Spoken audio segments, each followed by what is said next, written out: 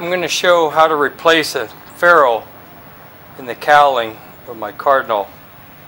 So the ferrule is this thing here that keeps the screw from wearing out the fiberglass. Now this one was worn out and it had completely fallen out, so I epoxied in 3 layers of fiberglass there before I'm going to put this ferrule in.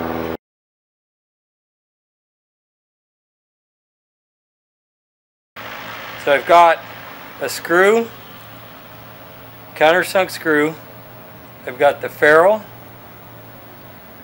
and then a washer and then a nut. And when I tighten up this nut, it should pull this countersunk in and flare out this ferrule and lock it in place.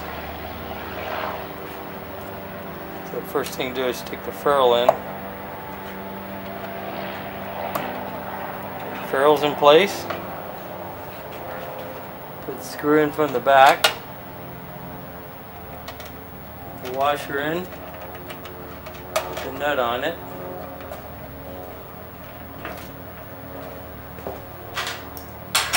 I've got a little wrench here, and I've got to hold the head of this screw so it doesn't turn.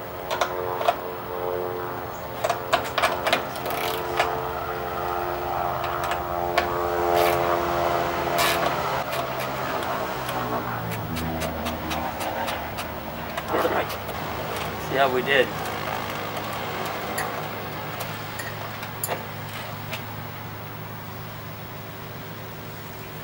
Ferrule looks to be in place there. Looks like it can go a little more in the back. I'll come around here and show you what the back looks like in a minute.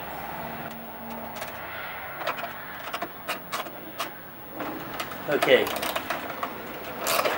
as far as I dare go.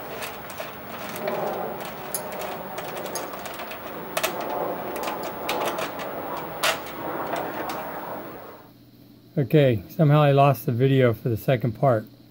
You take a flathead screw, a washer, another washer, and a nut. And you do just like you did with the countersunk screw, but you put a washer on it this time, on the flathead, stick it through, so that when you turn, if this nut, the bolt turns of the screw, it won't rub on the ferrule. And then you tighten down, put the nut on here, and then you tighten this so the ferrule's in between here. And what that does is it bends over the last part of that ferrule. So after the countersunk step, the ferrule looks like this. And then when you do this next step, what will happen is this will fold over like this. The ferrule will go through. Alright, that's the back side of that ferrule.